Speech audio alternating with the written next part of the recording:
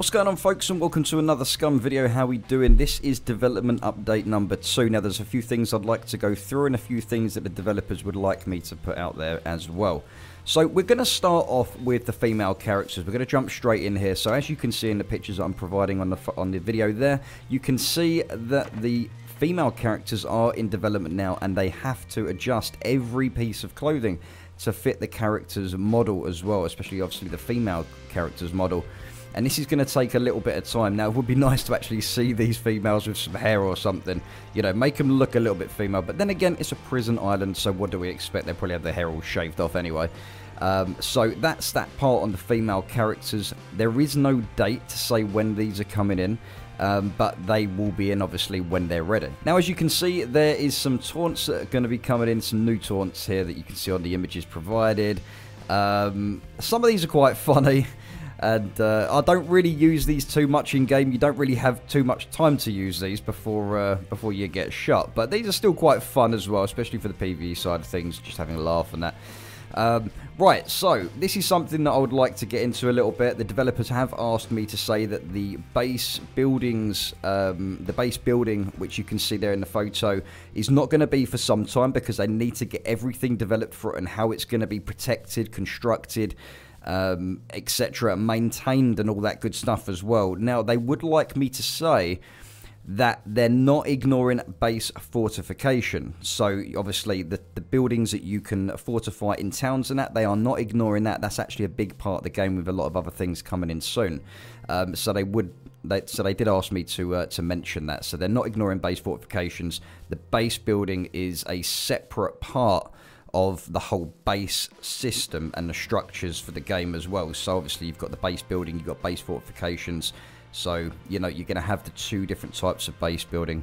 And there's a few really cool pictures in there. You can see the deer stands kind of extended. You can have them inside so you can look out to snipe, etc. and all that good stuff. Hopefully they can really get these places protected.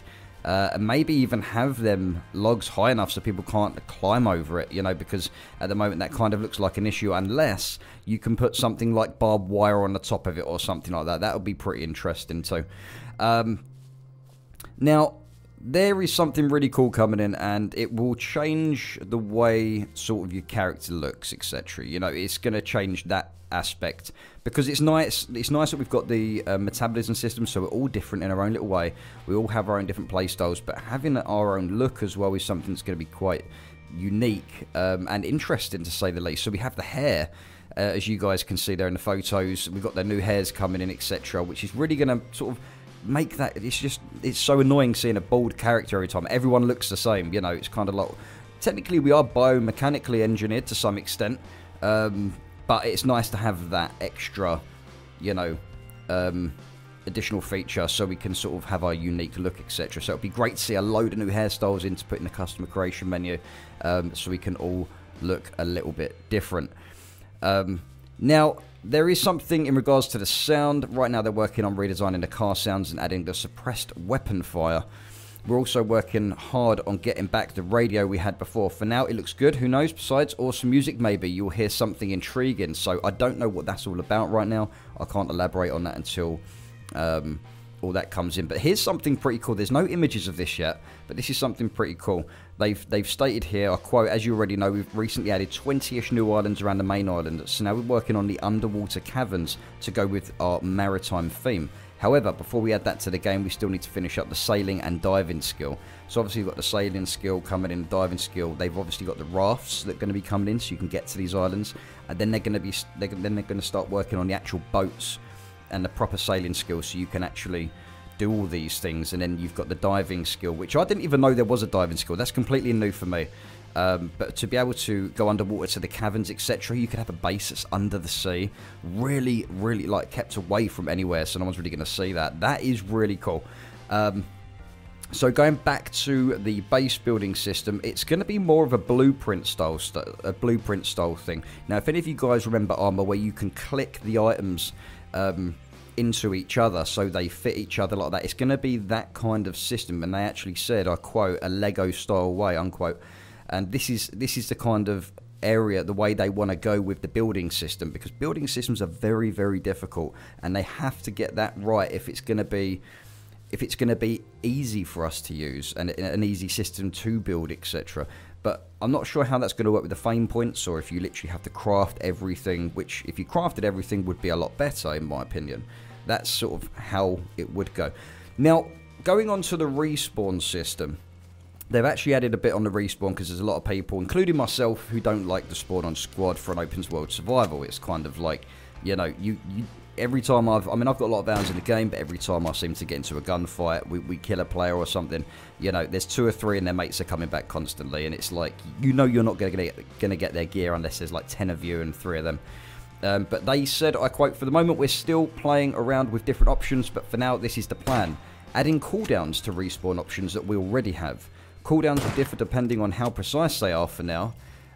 It would look like the shortest cooldown would have random, sector, shelter, squad mate. Also, the idea is to disable respawn on squad mate if he is in combat." So you cannot go back and respawn on a squad if that squad member is still in combat. Now, I don't know how they're going to work out with the times, maybe a 5-minute cooldown or something, so you're better off just doing a sector spawn or something like that to get back into the battle.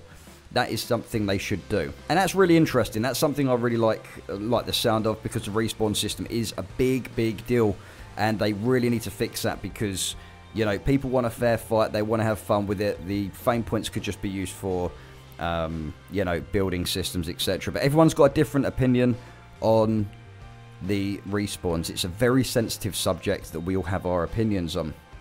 But for an open world, I do believe once you're dead sort of thing. But this is up to the devs. They're doing a great job. There's just a few tweaks they need to make. Now, guys, I love getting into a conversation, so please don't forget to leave any comments down below. Don't forget to subscribe for the latest updates and the latest content with SCUM. I do my best to try and get it out there. If I'm at work, then I have to wait until a few days or something that I can make the video, but I will put as many out as I can when I hear about them. Now, just as an additional update today, there was a hotfix today, 19th. So basically this update says we fixed the doors that couldn't be opened, bathroom stalls, the coal mine elevator. If you run into any others, please report them to us. And also fixed the client crash which was occurring due to the drone bug. So now everything should go back to normal. That is it. That is literally the update. So that there's a lot of people complaining about doors that they can't open, and the fact people was getting certain errors when going into game. Well, them errors were due to the admin drone. Something to do with the lights being on or the lights being off. I'm not entirely sure. But I hope that helps, guys. I hope you enjoyed today. Please don't forget to thumbs up, smash that subscribe button, please share, and I'll catch you guys in the next one. Stay safe.